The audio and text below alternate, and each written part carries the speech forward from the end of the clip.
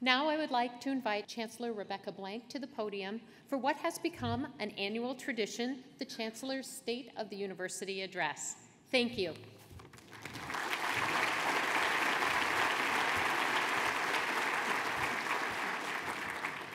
Good afternoon, everyone. It is great to see you all here. Welcome to those of you who simply had to come from a few blocks away, and welcome to those of you who traveled from a long distance. It is always great when our most loyal alumni come to town for advisory committee meetings and for homecoming. And I want to thank you for all you do for this university. While, yes, it is true we appreciate checks, we know that there are many ways in which our alumni give back, mentoring our students, sending great students to us, providing internships, hiring them after they graduate, all of the ways in which you support this university we appreciate. So thank you for that. And let me join Sarah in congratulating our 4 absolutely wonderful Distinguished Alumni Award winners. Let's give all 4 of them one more round of applause.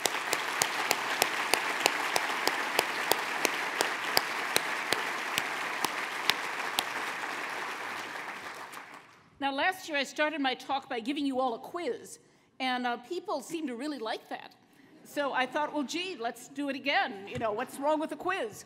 So I'm going to test your Badger knowledge. Now, there are pencils on every table. If you pass those pencils around, you've all got a program or something or your name tag in front of you that you can write on.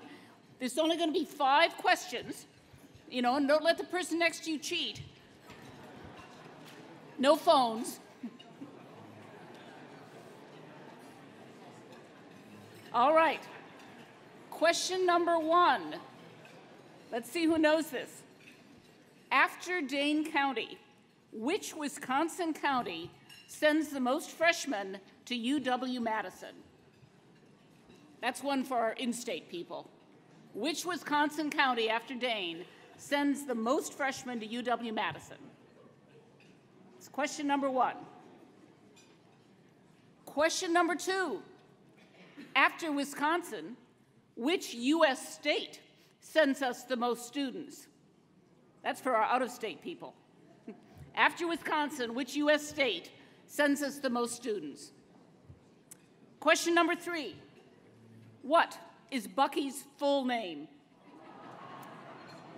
And you only get credit for this if you include the middle initial.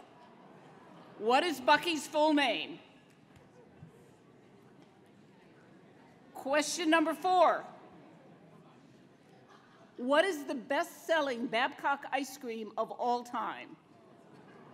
What is the best-selling Babcock ice cream flavor of all time? And question number 5, what was the first building on campus funded entirely by alumni gifts with no state money? What was the first building on campus funded entirely by alumni gifts with no state money? Got all your answers? All right, number 1, Waukesha County sends the most students after Dane. For those of you who want to know what is 3, 4, and 5, it's Milwaukee, Brown, and Outagamie. Question number 2, Illinois sends the most students. Sorry, guys, who got that wrong. Illinois. Applications from Illinois are about double what we see from Minnesota, for those of you who guessed Minnesota. Question number 3. Bucky's full name is Buckingham U. Badger. You got to know that. Buckingham U. Badger. Question number 4. The best Babcock ice cream flavor of all time, vanilla. What do you expect? I'm told that's followed closely by chocolate chip cookie dough, but vanilla wins. And question number 5, there's a table over here that better have all gotten it right, the Memorial Union.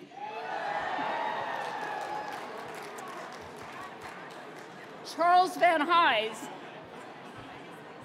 worked with alumni and students and raised money after the legislature killed the funding. All right, how many people got all 5 right? Stand up if you got all 5 right. Anyone? Oh my gosh. Number 4, how many people got 4 out of 5 right? All right, stand up if you got 4 out of 5 right.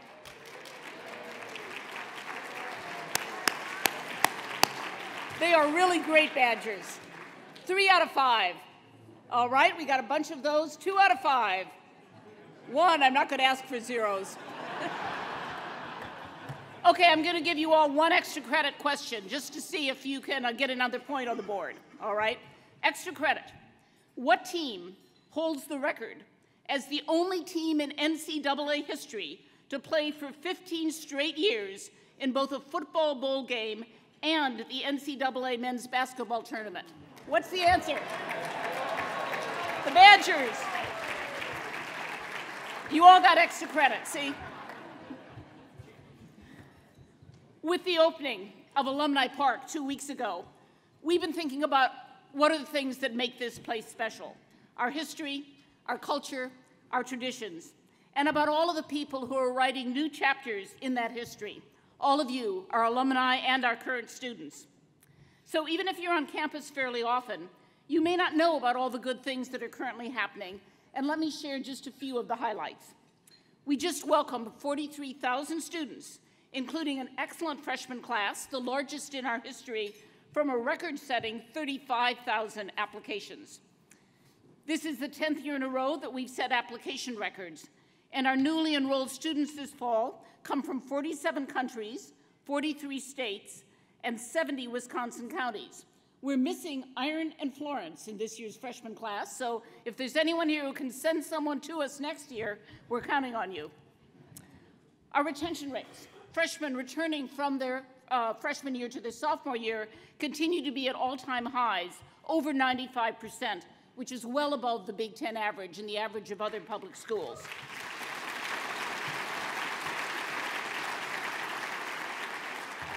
People who come here want to stay here. That reflects our deep investment in great teaching, and I'm very proud that U.S. News & World Reports now ranks UW-Madison in the top 10 public universities in the nation for our commitment to undergraduate teaching. Our graduation rates are also at a record high, and time to degree is at a record low. Our undergraduates complete their degrees in an average of 4.03 years. That's 4 years, 1.5 weeks. Want to know who's spending that 1.5 weeks? It is key to keeping student debt down, to get students out as fast as we can with good degrees, and we do that. Now, no highlights reel would be complete without a mention of Badger athletics. In 2017, the Wisconsin football, men's soccer, men's tennis, women's golf, and women's hockey teams all earned NCAA public recognition awards for posting academic results in the top 10% of their sport.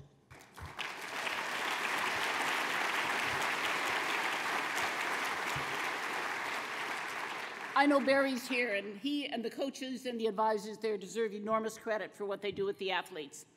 You might have seen the Wall Street Journal's annual ranking of top football programs just last month. UW was the #1 most admired program in the country for our combined performance both on and off the field. We play by the rules, and we win. And I should note, we're ranked #5 in football right now.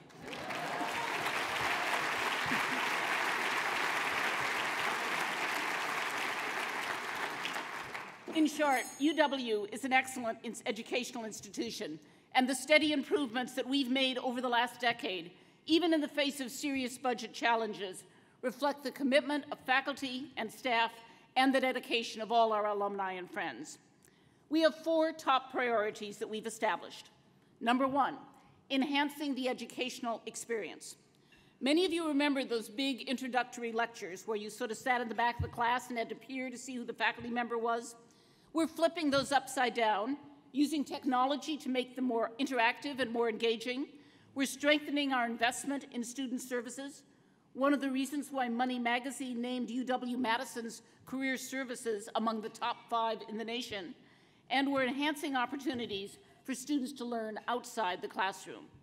We're now the #1 public university in the nation for students participating in semester study abroad programs.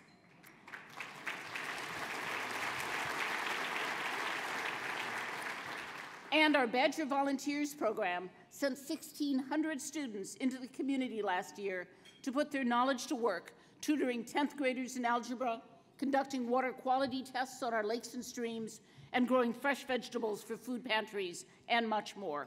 That's goal number one, enhance the educational experience, make sure we keep doing it better. Goal number two, improve access for all students.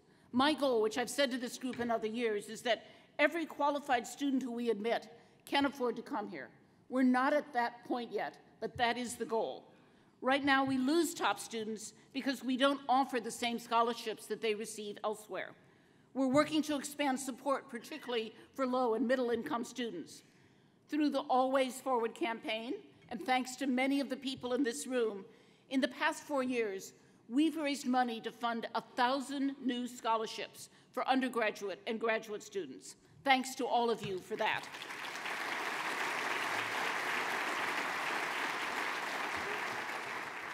We're also directing more institutional dollars into need-based scholarships to close the gap that many students face.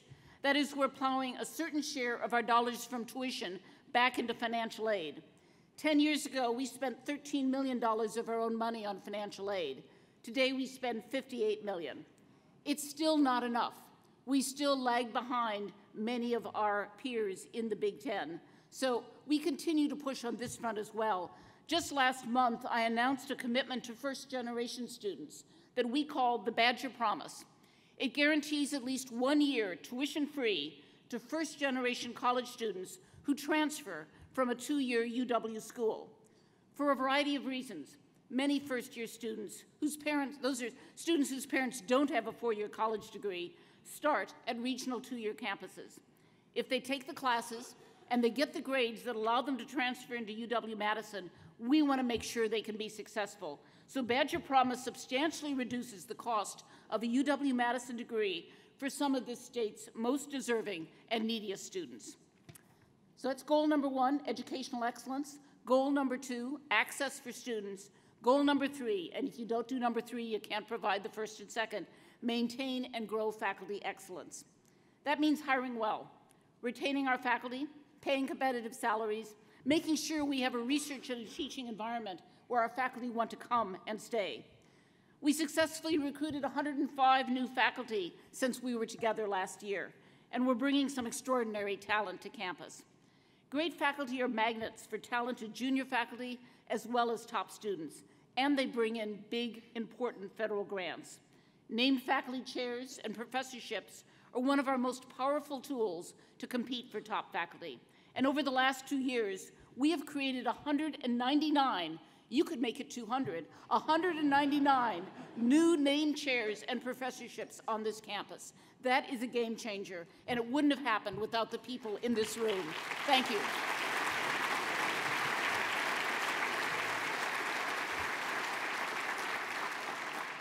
Last fall, I also announced that we're restarting our cluster hire program for new faculty.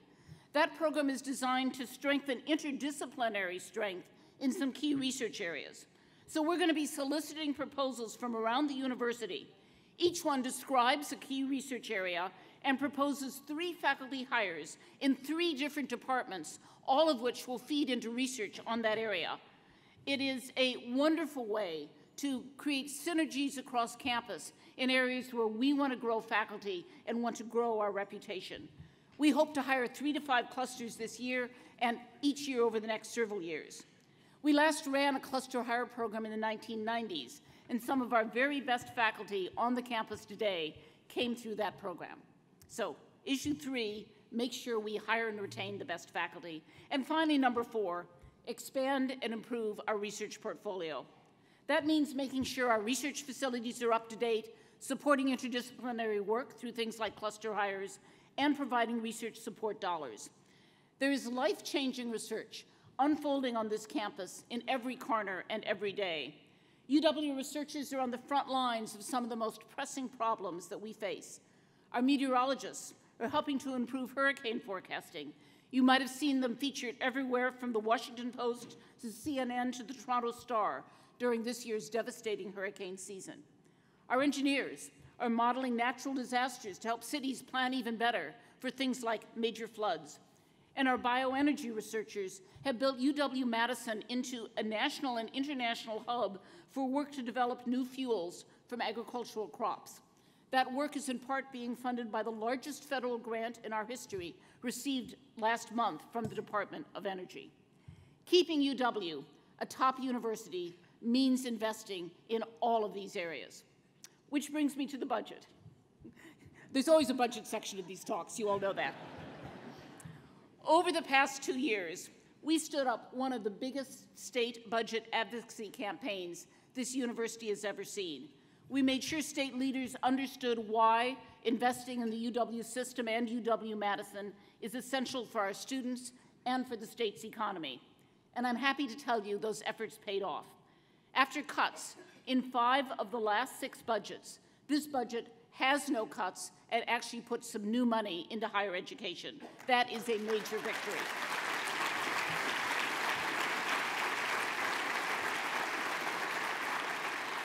So thank you to everyone who was part of that.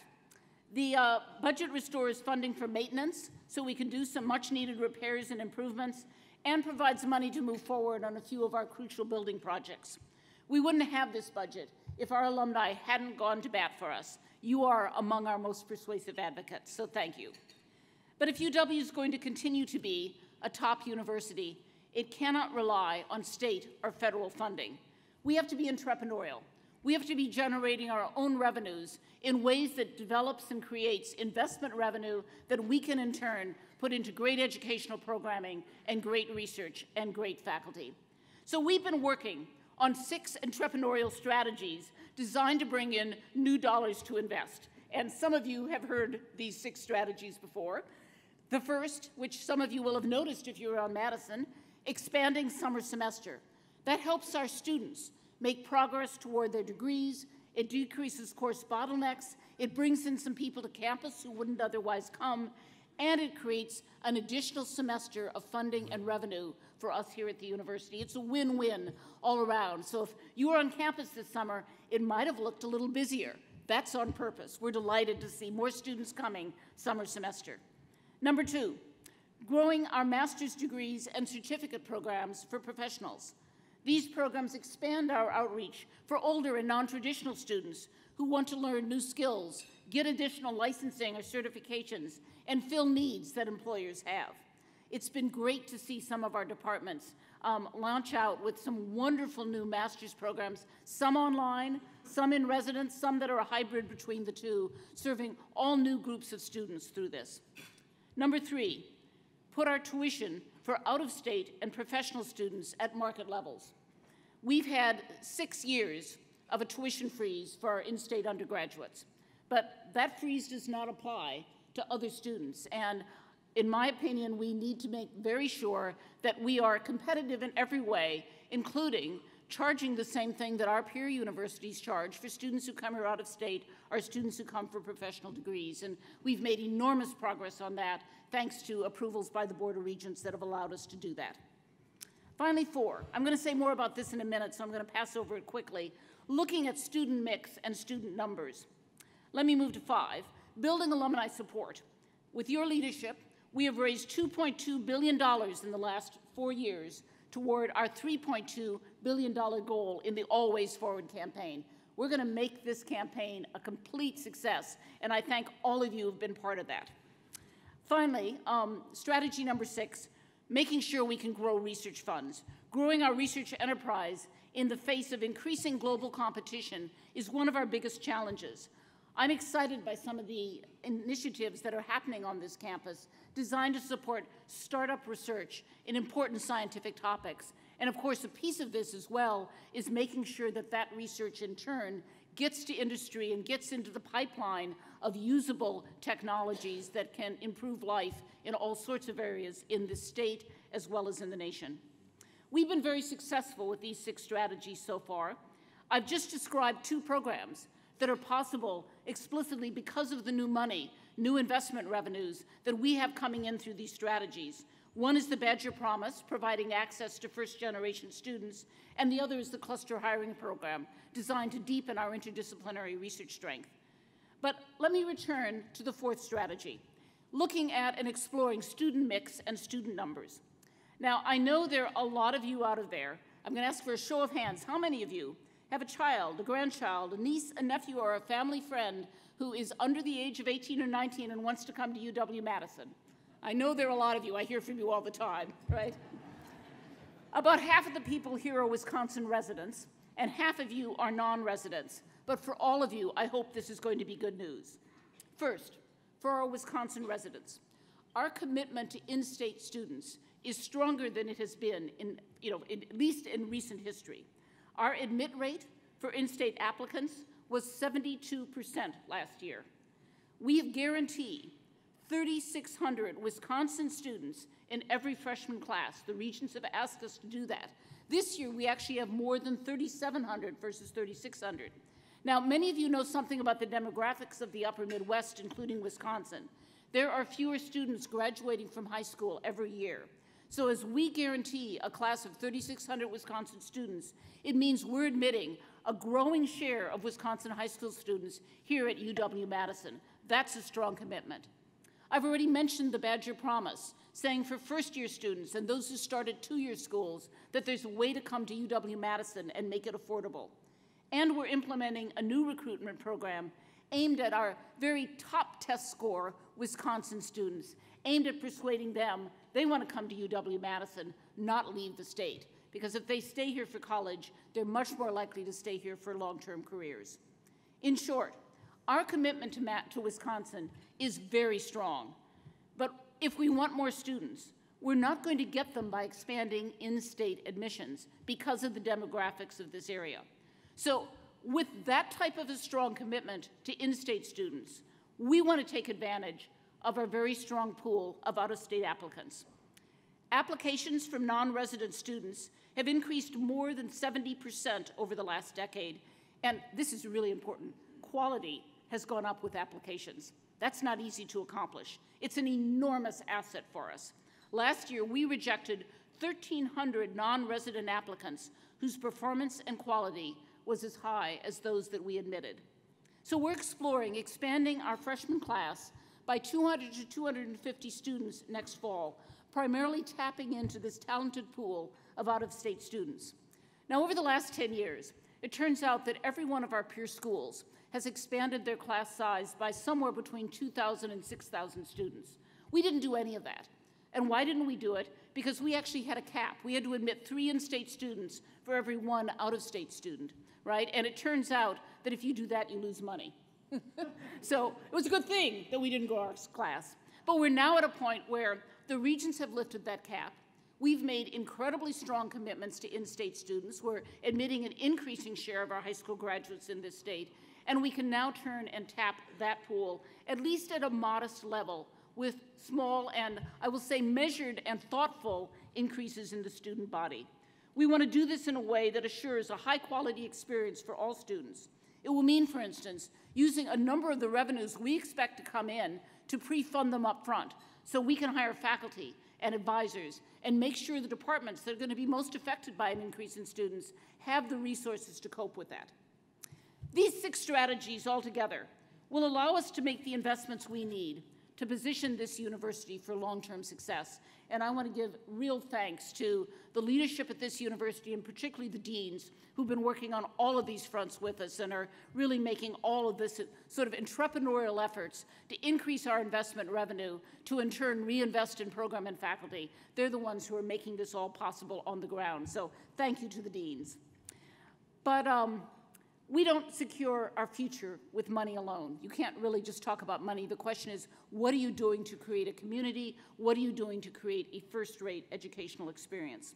We have to make UW-Madison a place where outstanding people from many, many different backgrounds can come together to work and to study. Next month, we're going to release the results of our first-ever campus climate survey, along with recommendations from a cross-campus task force. That survey is likely to demonstrate in greater detail what we already know. The vast majority of our students report having satisfactory or highly satisfactory experiences on this campus. That's why we have such high retention and graduation rates. But there are some groups of students whose reports are less positive, particularly our African American and our LGBTQ students, among others, sometimes have a markedly different experience here. Now, we've been working hard on these issues with an array of programs designed to build community and to help students, particularly those who are 18 and coming from very homogeneous communities in some cases, become aware of what it means to live and work in a more diverse environment, because that's where they're going to be for the rest of their careers. But we're not just involving students, we're involving faculty, staff, administrators, and we're working with them to say, what do you want and need, and how can we help create this community? This is not just a top-down process. Our campus climate, not surprisingly, is being very much affected by the things we see happening across the country. UW-Madison is deeply engaged in the national conversation around racial justice and injustice, and about the way in which this country does or doesn't include those of other ethnicities and other nationalities. So far, we have been fortunate to avoid the violence or even some of the free speech issues that we've seen in other communities and on other campuses. We put in place policies and plans that ensure safety as it relates to speakers, protests, and demonstrations. And we do reserve the right to cancel or disallow events when there is a very clear and explicit threat of violence. At the same time, we have again and again stated our strong commitment to free speech and the free exchange of ideas, even ideas that we might all find reprehensible. Academic freedom and free speech are among the most important foundations upon which universities are built. If we cannot talk about any idea, we are not a university. So there's a lot happening in this place. We spend a great deal of time talking about what we do, but we don't always talk as much about why it matters. And the students bring us back and remind us of that. So let me close with a story about one of them, a young woman named Stephanie Henry, who came to UW from Brooklyn, New York.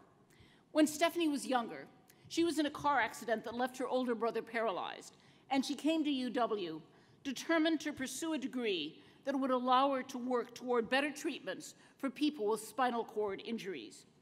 But when she got here, she really wasn't sure this was the right place.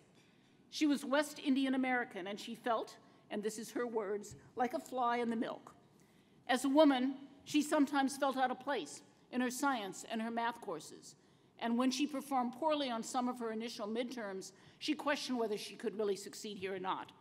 But instead of leaving, she reached out for help. She got a tutor, she drew support from her Posse Scholarship group, and from a learning community in one of our residence halls that's especially designed for women in science and engineering. Before long, Stephanie became a leader on campus. She's now a mentor, a community volunteer, and a STEM ambassador to the annual biomedical conference for minority students. She'll graduate in May 2019 with a degree in neurobiology and French, and plans to pursue both a PhD and an MD through a dual degree program.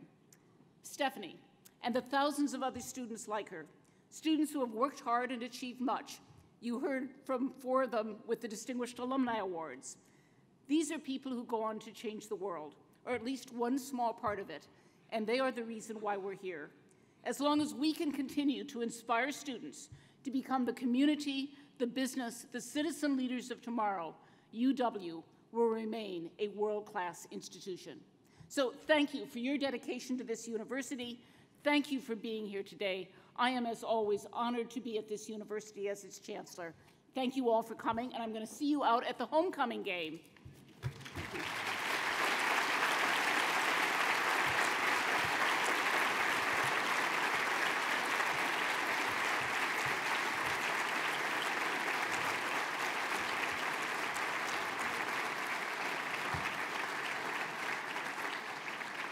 I think we have time to take 2 or 3 questions, but I admit the lights are such that I cannot see anyone if they're raising their hand. So, Charlie, can you help me identify anyone who might have a question or a comment or want to talk about anything that's happening on campus? Yeah, over here. Stand up and introduce yourself.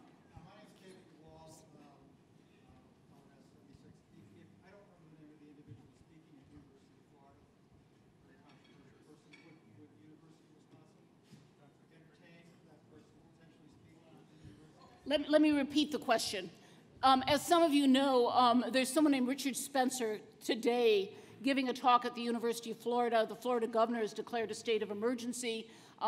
There's a lot of controversy around this, and the question is, would we entertain this person coming to campus? All right. Richard Spencer, the individual who's speaking, was involved in Charleston, and one of the people involved in the violence in Charleston, right? Charlottesville, sorry, get the city right. And he actually has invited himself to a number of campuses. Many of those campuses have turned him down. Florida initially turned him down, then were threatened with a free speech lawsuit and decided to invite him, but have put enormous controls in place to try to prevent violence there. This is a difficult issue, right? In general, my reaction is anyone should be able to come to campus to speak about any issue, but there is a limit to that, and the limit is when there is actually a threat of real violence. So if, for instance, a speaker asked to come to campus and immediately started seeing on Twitter, on social media, and elsewhere, a whole variety of groups that said, we're going to converge on Madison, bring your guns, bring your torches, that there was a real and obvious threat of violence. If the police told me they did not think they could keep this event safe, I would disallow that event. Anything short of that, we would do everything we can. We are a public university. Bascom Hill is a public space. We have had protesters and presence on that hill of people who I can promise you many of you in the room would disagree with on all sides of the political spectrum, and we do everything we can to make that happen. But if you're really going to have dialogue, if you're going to learn and educate and be a university, there has to be some degree of civility and discourse, and when violence is happening, you've really just lost that entirely. So it's a difficult call, right? I don't want to make any blanket statements without having a particular context in mind. Yeah, right over here. The Posse program. It's a wonderful program. This is a national program that works in, I think, 6 different cities around the country. It takes high school students and mentors them who are in low-income families, disadvantaged neighborhoods and schools, and basically is a pipeline program to bring them into college. Different schools participate in the Posse program, and my commitment, we actually are in 4 different cities, and my commitment is that I will take a posse of 10 students from each of those 4 cities, and those students come together from that city, and we have posses who are in their next 4 years, and they mentor the younger students, and it's a way that to provide support for students for whom going onto a college campus is a very strange environment. They typically come from families where there's been very little background in terms of post-high school schooling, and it's been a very successful program here. As I say, we take posses from 4 different cities, and we're now committed to one of those posses being a STEM posse, which is to say those are 10 students who come who say they want to major in STEM fields. And I'm very proud to say I think our STEM posse, our oldest STEM posse is juniors, and virtually every one of them are still majoring in STEM and have been quite successful academically. It's a great model, and it's a great program for us to partner with. One more question. Got one over here. Yeah. Chancellor, would you comment on the UW Systems proposal to merge the 2-year and 4-year campuses? What effect will that have on UW-Madison? For those of you who aren't here in the state, last week, the UW system announced that it has a separate unit that runs both the extension program and the 2-year colleges. And it announced that it was going to dissolve that unit and merge it into other institutions. There are, I'm going to get the number wrong, about 10 2-year schools around the state. 13, thank you. And they are going to merge various groups of those schools, depending on where they're located, into some of the other 4-year schools. We're not getting any of the 2-year schools. It's going to be a little controversial. Those 2-year schools are in deep trouble because of the demographics. Their applications and attendance have plummeted in recent years. And the effort here is to make sure that those schools can thrive by merging administration and planning and perhaps doing some joint teaching with some of the 4-year schools in the state. What we will, our involvement in this is the cooperative extension program, which at every other state that I know of sits at the land-grant university and was here until the mid to late 1960s. This is the program that has people out in every county working on outreach. In the county, it started as an agricultural outreach, but it's now does far more than that. The extension program will come back to Madison, And in my opinion, I think that's a wonderful thing for us. I very much hope it's going to be a good thing for the extension program. It gives us much more involvement and outreach all across the state in a very visible way. And I think we can support the extension program very effectively. And I know there's enormous enthusiasm by quite a few people on campus about reintegrating extension back to campus. So I'm very enthusiastic about what this means for UW-Madison. All right. Thank you all very much. It's good to see you here.